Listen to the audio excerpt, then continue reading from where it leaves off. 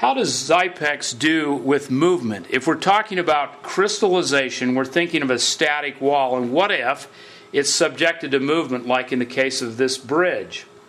Well, in 1996, the Engineering Society in Japan decided to test Xypex under movement, and they basically sprayed the underneath side of this bridge deck with Xypex. It was leaking profusely. It was looking like this. We've got the girders of the bridge, and you can see the efflorescence coming through the cracks that are leaking. And they, instead of routing those cracks out to repair them, they just spray coated this underneath side of the bridge with Xypex concentrate, allowing it to chemically diffuse and to heal up the cracks. But the theory is that as the cars and trucks went over that bridge, they would break those crystals and it would leak again.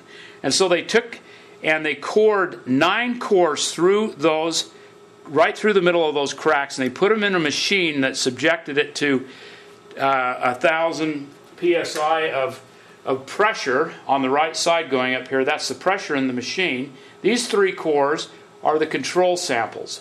And of course they just leaked right through. This 8-inch core that's subject to 1,000 psi just leaked right through. But these 6 cores had Xypex in them. These 3, as you can see, were healed completely up, even subjected to the physical water in that test.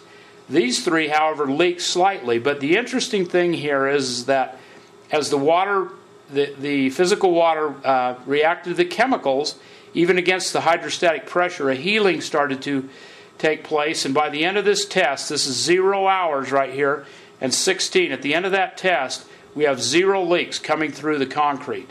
And so the conclusion is that the Xypex crystalline treatment is effective in improving the durability of the concrete deck plates under continuous and repeated load, and thus a waterproofing effect resulted. So what we're talking about here is durability of concrete.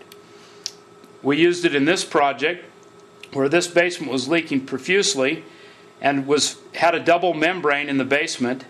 It was repaired with Xypex, and this one was done as an admixture project. This is the kind of thing that we can do with Xypex in repairing concrete against a hydrostatic head. This is a before and after of an actual wall that was repaired with the Xypex patch and plug and concentrate materials. This is the 4th largest continuous pour in the world, a big skyscraper built on top of this set of footing and foundations. We have 18-foot thick floors here that support this building, and when you get that kind of depth in the concrete heats up, and you get thermal shrinkage cracks that can occur, and Xypex actually lowers the heat of hydration in the concrete. We use it a lot in precast structures and shotcrete design.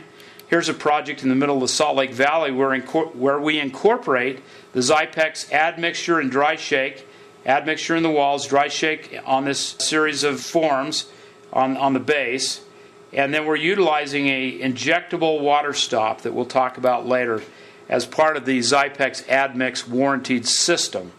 This was built in a high water table area with 0 leaks.